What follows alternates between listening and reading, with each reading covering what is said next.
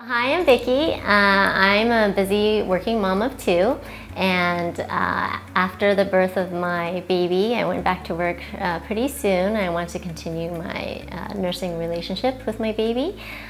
Pretty soon I was tired of wearing the nursing tank tops with the cardigans over, or the nursing dresses that were stretchy. So I started wearing my professional dresses to work, but it didn't work very well for pumping because the zipper was in the back. I basically had to undress halfway down in order to pump. It got very cold, it was cumbersome. So I thought, why doesn't anyone ever install zippers on the side so I could quickly pump and then get back to work? And this is how the concept of my nursing dress came to be.